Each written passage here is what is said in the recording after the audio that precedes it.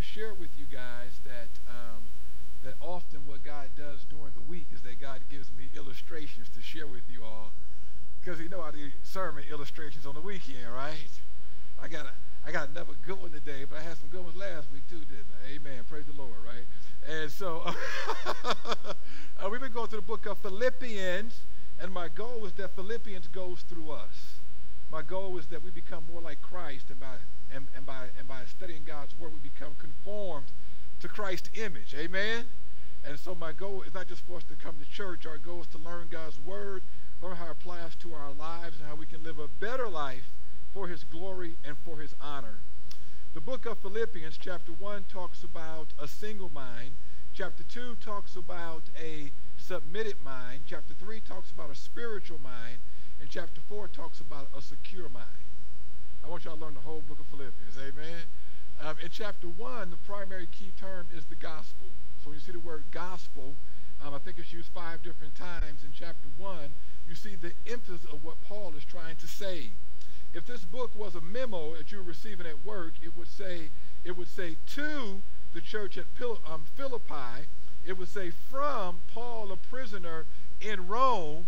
It would say regarding the welfare of the people in Philippi, and then it'd be CC'd to the recipients and readers of the book of Philippians.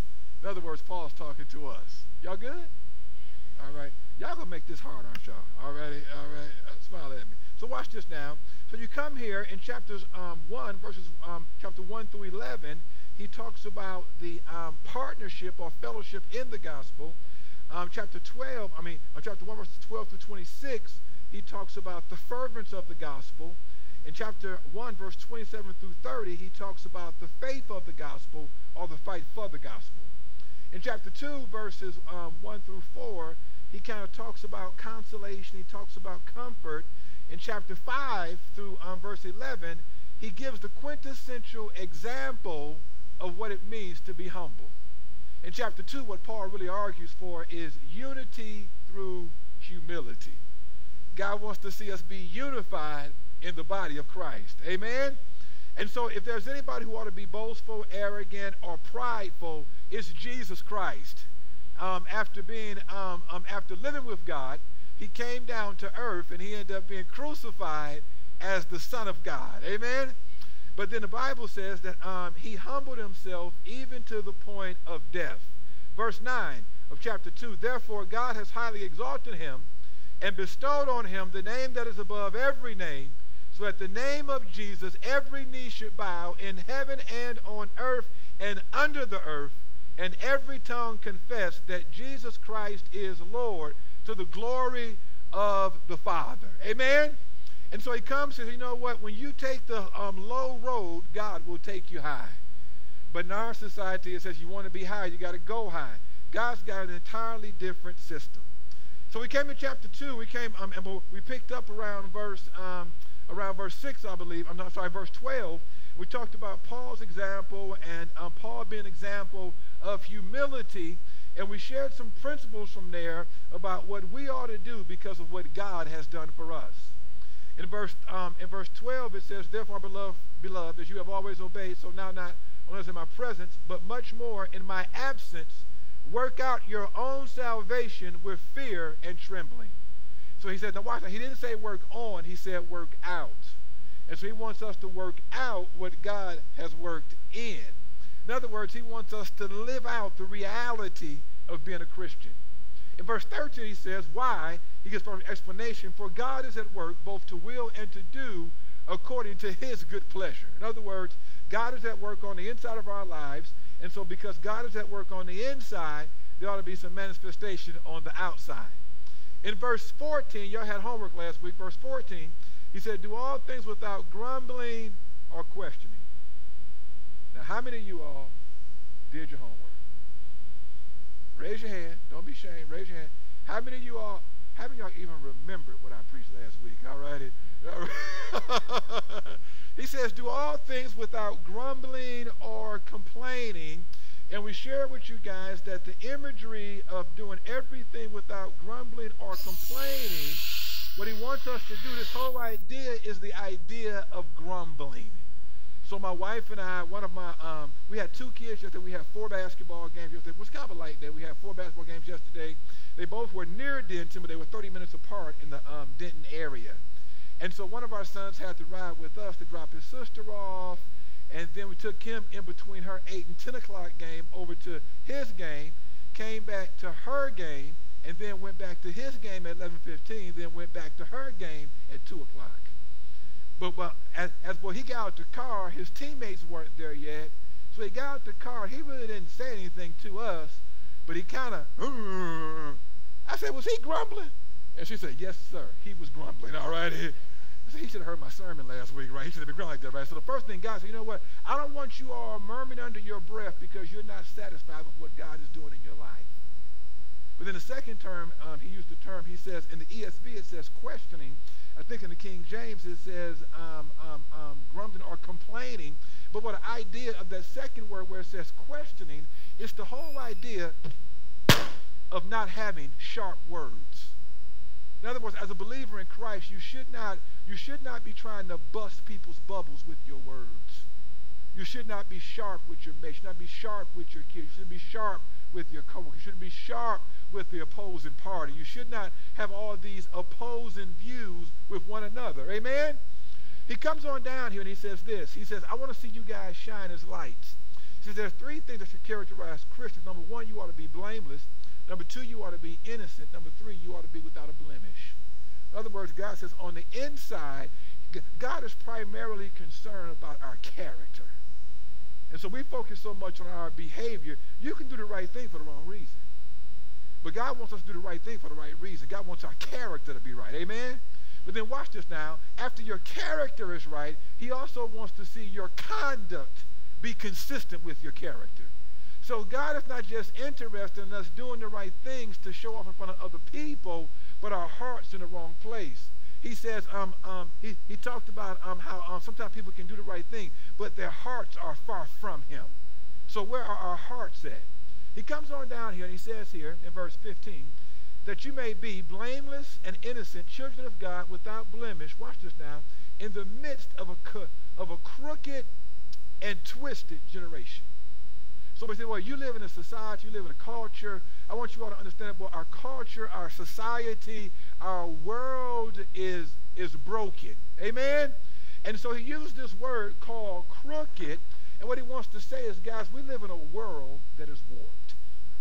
See, boy, from a distance, this piece of wood looks good. But when you look at it head on, you can see that, boy, it's heavy and it's warped, right? Smile at me.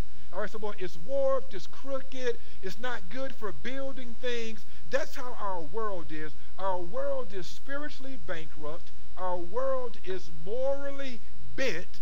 Our world is morally and spiritually broken. Well, what's the big issue? The big issue is that, boy, that's the primary place where we function. But not only is the world morally broken, not only is the world morally bent, not only is the world spiritually bankrupt, but, boy, the challenge is that that same old world, the next term you see, it says crooked and perverse generation. Where it says perverse, that word perverse means our world is broken, our world is corrupt, our world is jacked up. But watch this now. Our world is also in a place where it tries to pervert and make crooked and make morally bankrupt the people who are in the world as well.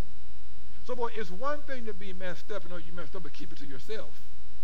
It's another thing to be morally bankrupt, spiritually broken and bent, and now you're trying to make sure other people are morally bankrupt and morally bent.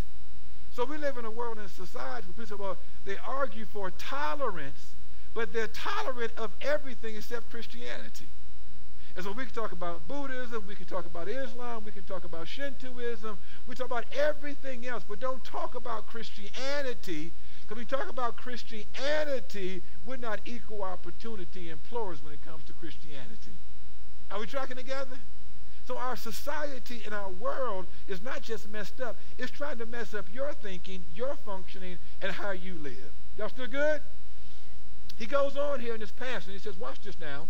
He says that, well, you live in a crooked and twisted generation among whom you shine as lights in the world. God wants you to be a person that is righteous, that is holy, that is pure in everything you do. Amen? He says here, watch this now, holding fast to the word of life, so in the day of Christ I may be proud that I did not run in vain or labor in vain. Now, how many of you all find yourself going flat like this balloon sometimes? How many of y'all have to go into work, you go flat? After take care of them kids, you go flat. After dealing with corruption and deception, you go flat. After dealing with mean people, you go flat. What Paul says here is that, boy, you got to hold fast to the word of life. You know what? The word of God, you know what the word of God is? Since our society is bent, broken, twisted, and warped, God gives us a leveler so we know what is straight, we know what is correct, we know what is right, we know what is level, we know what is straight. And well, Pastor, what in the world is that? Then God gives us his word and his spirit so we know how to level out and know what's level and what's unlevel. Are we tracking together? But when we live in a world, in the midst of a corrupt world, when you're trying to live for Christ in a hostile world, you go flat sometimes. When you're trying to live for Christ with a world that does not accept your values and the way you live, you go flat sometimes. But he didn't just say the word, he said the word of life. So but when God says word of life, what does word of life mean? Watch this now. The word of life is what we call a genitive, and it tells you how that genitive functions in light of the word. So boy, the way you keep from going flat in the midst of sharing the gospel, where you keep from going flat in a hostile world of Christianity, you stay connected to God's word, and God's word fills you back up after society has deflated you. And so the reason you stay flat is because you're not staying connected to God's word. But when you stay connected to God's word, God will inflate you even though you have been deflated, and God can fill you up with as much as you need, as long as you need it, because you stay connected to him. Now, I know y'all wonder, when that thing gonna blow? But as God fills you, God expands your capacity.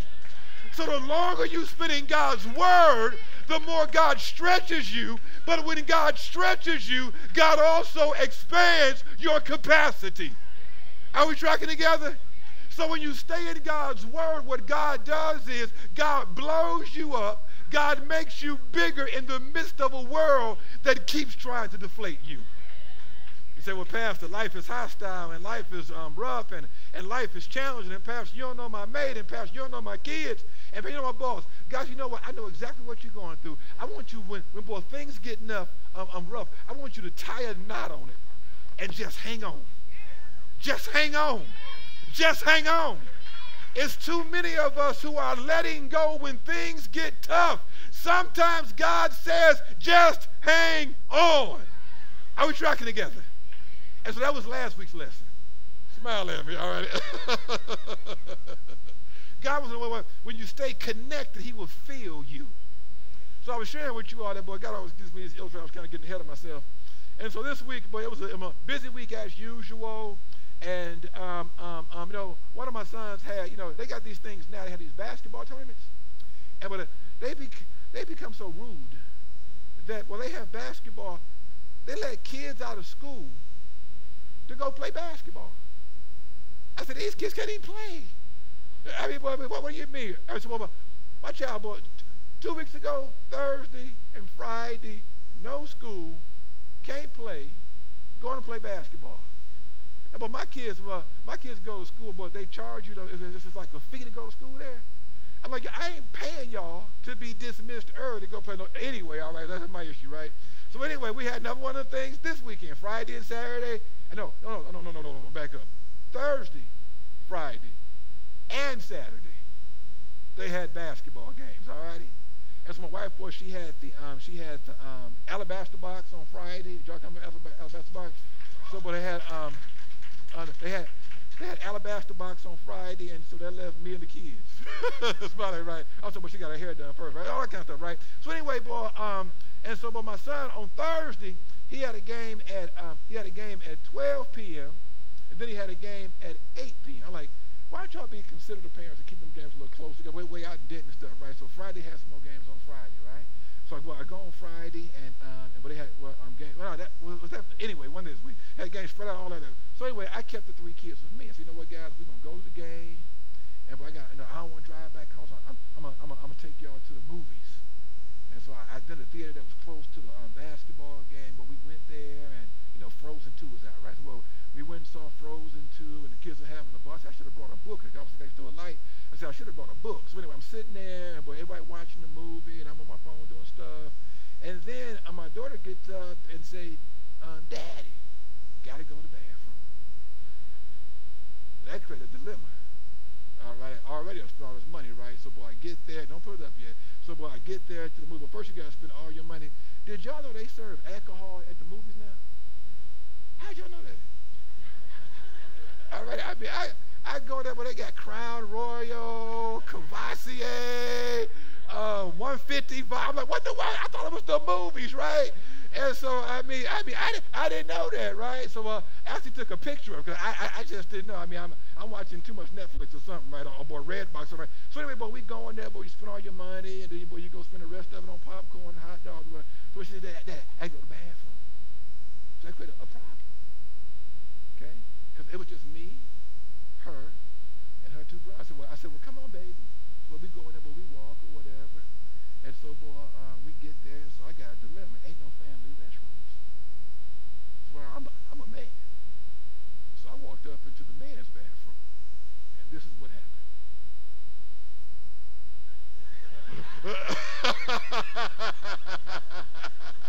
I told you I had a dilemma already. And so when we get up in there, and my daughter gonna say, well, Daddy, Mama take me to the girls' bathroom. I was thinking to myself, I ain't your mama, all righty? And I'm a full-blooded man. We can't go over the bathroom, all righty? So, but we go there. She ain't never seen no urinals. We don't have urinals at home. And so, but she ain't never seen no urinals, all righty? But she's like, what in the heck is that, right? I say, girl, stand up like a man and take care of business, all right? I didn't say that, all right? And so, honestly, don't call CPS on me, all right? It wasn't no guys in there. It was clear. I took her into a stall to use the restroom, right? But watch this now. The way she was shocked and didn't know what to do is what happens when Christians don't recognize authentic Christianity. And so we live in a world now that when you show people what authentic Christianity looks like, it's not that authentic Christianity didn't exist before. It's not that authentic Christianity doesn't serve a purpose. It's just that authentic Christianity is not familiar to us. So when we look at it as if it's something strange. And see, here's part of the problem. We live in an era, and we live in a world where we have become consumed and satisfied with inauthentic stuff. Are we tracking together? So, the Lord took me way back this week, and so anyway, back when I was like 1986, 87, my brother went to the Marine Corps. Hoorah! He went to the Marine Corps, and he got stationed in Okinawa, and he said, dog, I'm gonna hook you. My brother started, dog. Okay, brother, I'm gonna hook you up, brother. All right, and he said, I'm gonna hook you up, dog. I said, well, hook your boy up, right? And he said, man, what you want, man? I said, man, whatever you can get, man, just send it to me, right? So, he got me, back then, Feli was really popular. So, he got me a custom Feli sweatsuit made. You think I'm joking? Oh, I should be charging y'all. All right, but that's me in high school. My brother had hooked me up, and he got me a custom-made Feli sweatsuit on, and I was so cheap I couldn't afford no Feli shoes. Well, I had some Nikes on, but but they matched, right? And so I thought I was fly, and man, folks asked me, man, where you get that suit from, man? It was custom made, man, custom made. And man, that thing should have been called Felion rather than Fela, all righty? That thing was so, but it was so inauthentic. It was so phony. It was so fake. But I was like, don't be hating on my stuff. Just because you can't afford to get a custom Feli made on me, I can't. I knew that stuff wasn't good. He sent me a Louis Vuitton bag. Fake. All righty. Now watch this now, guys. It wasn't even real, right? But I got that picture out of my senior picture book. So watch this now. I was so satisfied with something that was fake. Not that I perfect like it was real. I preserved the memory of one of my most inauthentic moments. And I wonder how many of us as Christians, we perpetrate, celebrate, and commemorate things that are inauthentic. We tracking together? Now, y'all know I didn't bring you here to talk about my daughter and me, don't y'all? Don't y'all dare put that picture on Facebook. Take that picture down real fast already. I was in the cyber bully police to your house so fast, you hear me? Watch this now. I want to share something with you all day that's countercultural, that's counter-emotional, and that's counter-philosophical. It's countercultural because, boy, our culture basks in things that are inauthentic. Our culture celebrates and venerates and preserves and commemorates things that are inauthentic. Our society, boy, is counter-emotional because you know what? We're so busy and boy, we're just so happy with the feeling that we don't even care what produces the feeling. It's counter-philosophical because God is about truth and not things that are false. So, Pastor, what is this? What is this thing? In Philippians chapter 2, and we're going to finish up chapter 2 before Christ comes back today. In verses 19 through 30, he talks about two other examples of unity through humility. He talks about two people, but what stood out to me about these two examples, Timothy and Epaphroditus. Anybody here named their child Epaphroditus? I'm just checking, right? And so watch this now. He chooses two people who are models and examples of servants of Jesus Christ who walk with God, who live for God, who love God. But what stood out to me was not per se just Timothy and Epaphroditus. What stood out to me was the relationship that the church at Philippi and Paul share with one another. And what stood out was, you know what, this is totally contrary to the relationships that we experience and we encounter in the American church. Now, when you look at this, you would think that, boy, what's described in the Bible surely can't be for our times. But what he gives us in the Bible, he gives us an example of what authentic Christianity ought to look like. There's a saying that says this. It says, a sane man seems insane in an insane society. A sane man seems insane in an insane society. Let me adapt that. An authentic Christian seems inauthentic in an inauthentic society. An authentic Christian seems inauthentic in the midst of an inauthentic society. And so what happens is, guys, we live in a day and age where, guys, we have made the church to be politically correct and not spiritually correct. Now, boy, I'm not talking about Democrats, Republicans, Independents. I'm making reference to, you know what, we say what we need to say to get ahead and to get what we want from people. And so what happens is, boy, we don't really love one another. We put up with one another. We patronize one another. We don't tell one another the truth because we don't want to damage the relationship.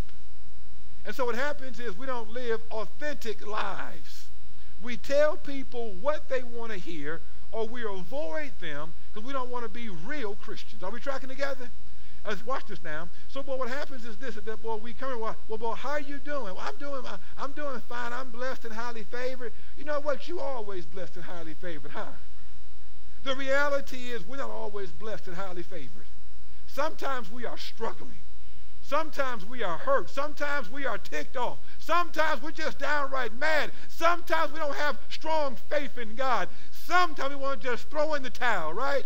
But the problem is, since we are inauthentic people in general, when people are struggling, they never want to admit it because everybody else is faking it. So they feel compelled to go along with the charade. Everybody else do Christian just fine, so I must be just fine, because I don't want people to think I'm defective. So what we do is we hide behind this false veil of wholeness, and we don't acknowledge brokenness. And the reality is all of us are broken somewhere. And then we live life contrary to God's word. The Bible says all have sinned, past tense, and come short, present tense, of the glory of God. The Bible clearly teaches that we will not be totally perfect until Christ comes back and gives us a new body, but we pretend like we're perfect down here, and then people who are not Christians say, well, I can see your imperfections. I don't want to be a part of that thing called Christianity because you guys are inauthentic frauds.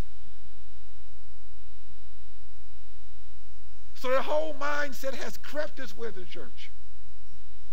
And so what's happened is, in the church, we have become transactional rather than transformational.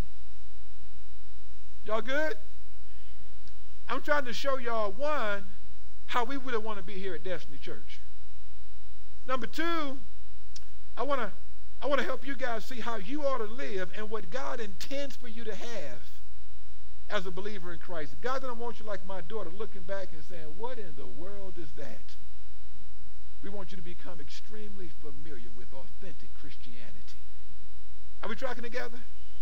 So watch now. We become transactional rather than transformational. Pastor, what do you mean by that? You know what? In the church today, it's come down to, well, but you know what can y'all do for me?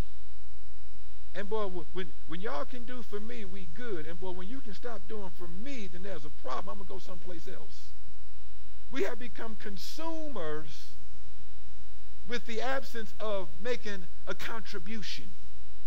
Are we tracking together? We come together, and boy, it's all about the size of the church. It's all about the influence of the church. It's all about the personality that's speaking, rather than how well do we love one another, how well do we stimulate one another towards love and good deeds, how often do we pray for one another, how often do we sacrifice for one another, do we fellowship for one another, and what do we give to one another? And so what struck me here in Philippians chapter 2, as Paul talked about these guys, he talked about a rare form of Christianity called authentic Christianity. And he picks up here in verse 19. He said, I hope in the Lord Jesus to send Timothy to you soon, so I too may be cheered by news of you. And so Paul identifies himself, he identifies Timothy, he identifies Epaphroditus, and he said, you know what, boy, these are people whom I think would be worthy to come and serve you. He said, number one, I hope in the Lord Jesus to send Timothy to you soon, so I too may be cheered by news of you. So in other words, Timothy will be cheered to hear about the welfare of the people at Philippi. In verse 25, he said, I thought it necessary to send to you Epaphroditus, my brother and fellow worker and fellow soldier, and your messenger and minister to my need, for he has been longing for you all and has been distressed because you heard that he was ill. Watch this now. I know in Christianity, you know what? Well, boy, everybody's called to minister. Yeah, everybody's called to minister, but everybody hadn't been set aside for vocational ministry. We tracking together? And so, boy, there is a distinction between those who are Christians, who are following Christ and ministering, to those who've been set aside for a lifetime of ministry. What Paul points out here, number one, is that boy, Paul talks about a genuine calling. Have you been called to serve the people of God, to help move them from immaturity to maturity, to help them worship God, serve God, live for God, honor God, and look just like Jesus Christ? So the reality is that, guys, every place you find a spiritual gift in the Bible, you'll also see that God gives other believers the same responsibility. But those who have the spiritual gift carry on a greater responsibility and accountability to carry it out. So number one, what you see is you see some people here who have a genuine call. Number two, you see they have a genuine concern. Say concern. He says here in verse 20, he says, for, that word for is giving you further explanation. For I have no one like him. Watch this now. who will be genuinely concerned for your welfare. Now watch this now. When people talk about churches today at large, they talk about the music, preacher, the facilities, or do they talk about how much the people at that church love them and care for them? He said, you know what? I don't know of anybody else who's going to be as concerned about you as Timothy. It's more interesting. Watch what he says. Watch this now. It's a crazy dynamic. He says here in verse 20, for I have no one like him who would be genuinely concerned for your welfare, for they all seek their own interests, not those of Jesus Christ. But where's Paul? Paul's at Rome. Paul says, you know what? I don't have anybody else here at Rome. I can send it to Philippi to love on you guys, to care for you guys, to check out your welfare. You want to know why? Because most of the people are concerned about their own interest. You know what? We live in a day and a time where most people are concerned about their own interest. And so when you genuinely care about the interests of other people in the context of a society that does not care about the interests of other people, it seems like that boy, you don't really care about the interests of other people. What happens? Watch this now. When you call and check with somebody consistently, like, what? I owe you some money? Why you keep calling me? Is there a problem? Is something wrong? So the other day I was going through my phone. I was trying to find some pictures. I went to another son's basketball game on Monday, right? And so I saw the parents of one of the kids who I coached on my son's team. And we won the championship. We did. I ain't bragging. I'm just testifying, right? And so, they were just so excited to see me. Hey, Pastor Womack, but they son. I said, that's what I got big, Eddie. That's why I'm going through pictures, trying to find pictures back when they played or whatever. Then I ran across one of our old members. And I saw a picture. It's where I had married her and her husband, and so this will encourage her, and it'll get her husband some points. Smile at me. You got to help a brother out, right? So boy, I text a picture over to her. Oh, this is just so great. All that kind of stuff, right? Anything to make y'all happy, right? So now. But she asked about my family, so boy, I sent her a picture. Oh, everybody's gotten so big, this, that, and the other, and so on and so forth, or whatever. And so I sent her that picture, and she said, yeah, my son is up at such and such school. So I said, you know what? Me and Miss Womack lived there for 8 years. But she's really concerned about her son. So you know what? These are my 2 best friends in the whole wide world. Here are their phone numbers. I'm gonna tell them you're gonna call. And I say, whatever need your son has, they'll take care of it. I said, but go over to this church, well, they'll take care of him. So I said, and I said, oh yeah, by the way, we have a church member at our church right now who's got a child who goes to the same school your child goes to. So here's their phone number. And then I let them know, boy, you're going to be calling them to hear about the school, all that kind of stuff. See, I thought I was just sending her a picture of her and her husband. But boy, she was so elated, and boy, I thought, boy, there was a ministry need there, but she needed to be connected with her son.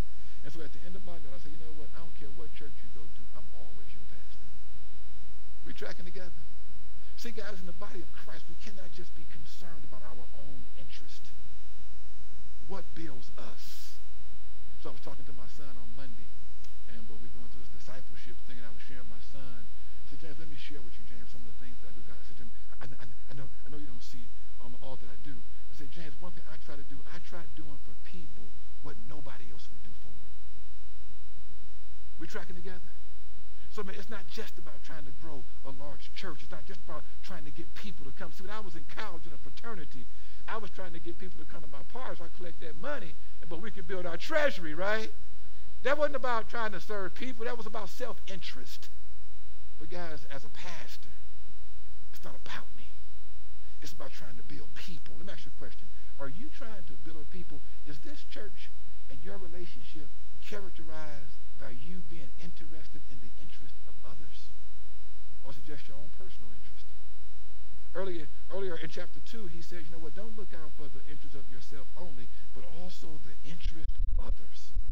Paul goes on here in verse 21, he says, they all seek their own interests, not those of Jesus Christ. You know why we can't get ahead politically in our society? Because of this thing called self-interest. This thing called self-interest, because you know what?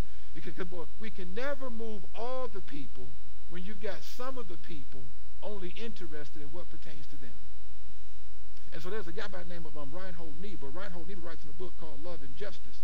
In his book, Love and Justice, he says that we can never pursue authentic love because authentic love is absent of self-interest.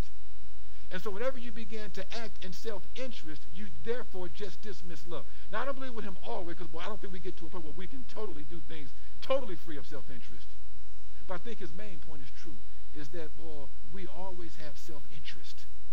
Can you function without something personally benefiting you? That's biblical Christianity. Doing things with, boy, nobody's going to give you anything in return. We have a stated a statement and our distinctive. It said, well, we will be so generous that boy, it makes people nervous.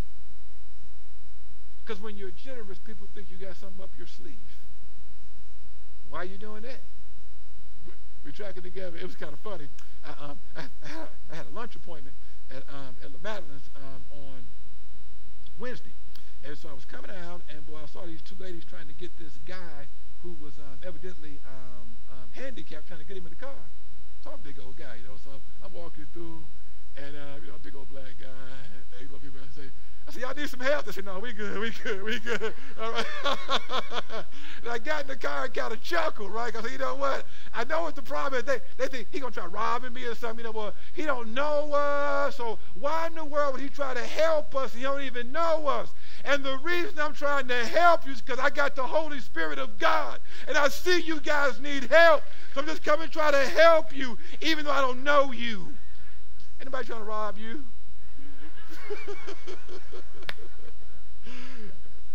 Number one, we're going to have a genuine call. Number two, genuine concern. Number three is genuine cooperation. Paul says here in verse 22, but you know Timothy's proven worth. I'm going to share with our ministers. Guys, you know what, guys? Ministers often come in, but they want privilege and they want clout before they shed some blood. Are you proven or are you unproven? I can brag on my son real quick. I guess not. Thank you, ma'am. I listen to her. All righty. And so, boy, I got a son, and boy, he's on 10th grade, and so he's playing JV basketball. And so he's playing JV basketball. And 2 weeks ago, he scored 25 points in one game. Praise the Lord, right? So he scored, but he loved to shoot. And so, but he scored. He looked out for his own self-interest. All right. And so this week, he had to bring some kids up off the JV because some other kids got hurt on varsity. So, boy, he got into the game, boy, the boy acted like a Womack. I mean, he was just showing out, right? And so, boy, he hit a couple three-pointers. He was knocking them down, all that kind of stuff. And I say, son, you know why I'm proud of you this week, son? See, son, I already knew you could shoot. I ain't proud of that. But what I'm proud of, son, is that, son, when they elevated you, you proved your worth. How many of y'all proved your worth? See, we often want somebody to give us accolades before we prove we worthy of the accolades. Paul says, you know what? This guy, verse 22, he says in verse 22, but you know Timothy's proven worth, how as a son with a father has served me in the gospel. Watch this now. It's not just serving him, it's serving him in the gospel. They had genuine cooperation around advancing the gospel. Number 4, he makes reference to genuine credibility. Look at verse 22 again. He says here, but you know Timothy's proven worth, how as a son was with the father, he served me in the gospel. That word prove, that comes from the Greek term dokimazo. It means to prove something. He says, I hope therefore to send him just as soon as I see how it will go with me. And I trust in the Lord that shortly I myself will come also. Paul is so concerned about the church at Philippi, he wants to send somebody who's qualified to help take care of them. So you know what? And well, when things get right, I'm going to come myself. He goes on here in verse 26. He says, for he has been longing, verse 25. I thought it necessary to send to you Epaphroditus, my brother and fellow worker and fellow soldier, and your messenger and minister to my need, for he has been longing for you all. You know, guys, at an authentic church, the people long for the people they serve. It's not just about being served, it's about serving. They have a heart for the people they serve. You No, guys, it's not just about the sound, the lights, the building. But all that stuff is appropriate. But watch this now. It's more about, do they really care about me, my welfare, my spirituality, my development, my status in God, my confidence in God, my walk with God? So it's not about becoming a millionaire. And lastly, they have a genuine consideration for them. Look at verse 27, 28, 29. For he has been longing for you all and has been distressed because you all heard that he was ill. Watch this now. He cared so much about the church at Philippi, he didn't even want them to know that he was sick.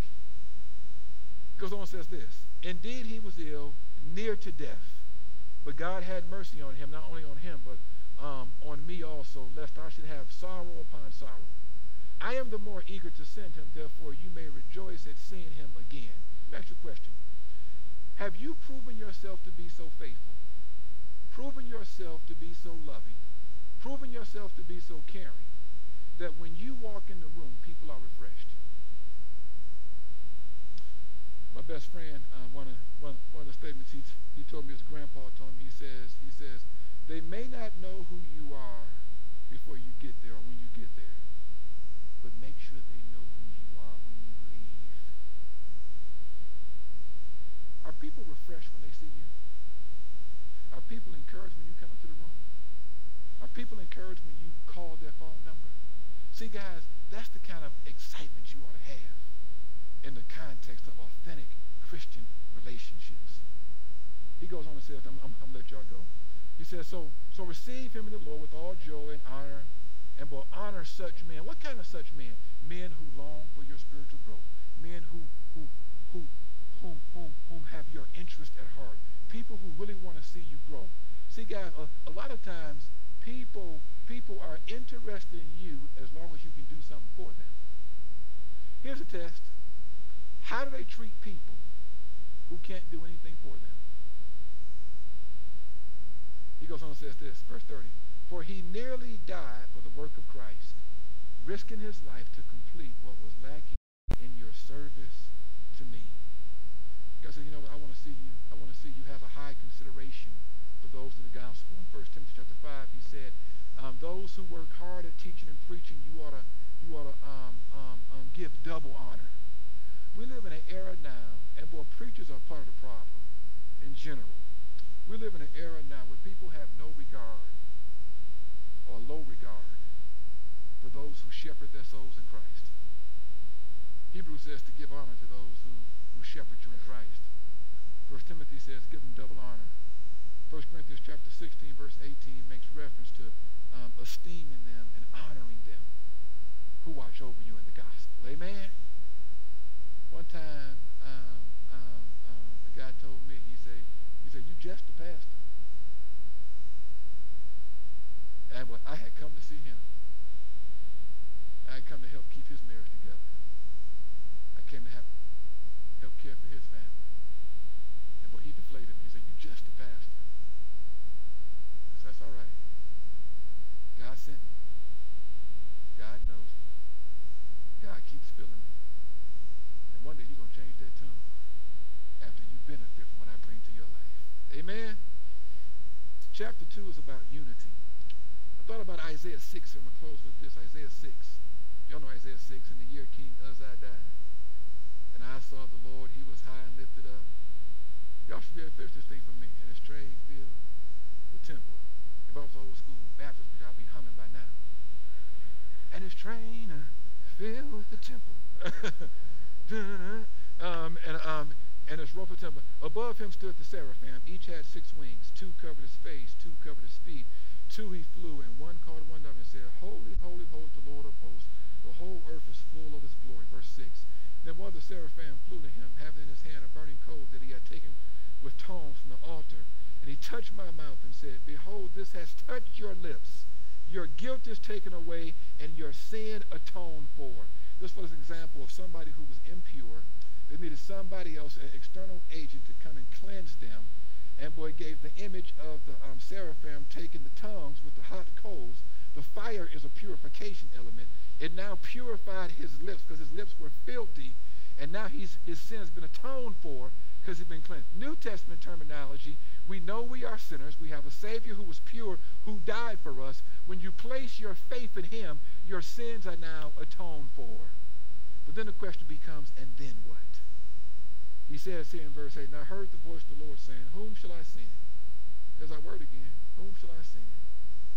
And who will go for us? Over here in chapter 2, uses the word send 3 times. Verse 19, "Hope in the Lord to send Timothy to you." Verse 25, "I have thought it necessary to send to you Epaphroditus." In verse 28, "I am the more eager to send him therefore." Let me ask you a question. How often do you put together a text message or an email,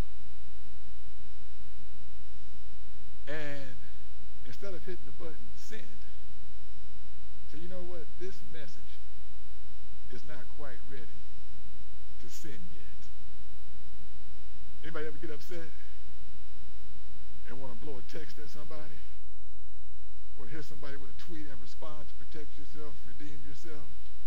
So you know what, I better not send this yet, because this is not ready yet. God says, you're that message. You're that messenger. And God wants to know, are you ready to send yet? He said, you know what, I've got somebody, there's nobody like Timothy. I want to send Epaphroditus. He's ready to be sent to come care for you. If God has a spiritual need, can he send you?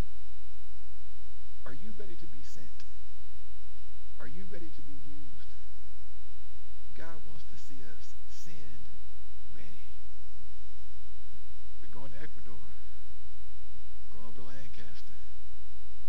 We start some churches in different parts of the country. Are you send ready? Not S-I-N. S-E-N-D.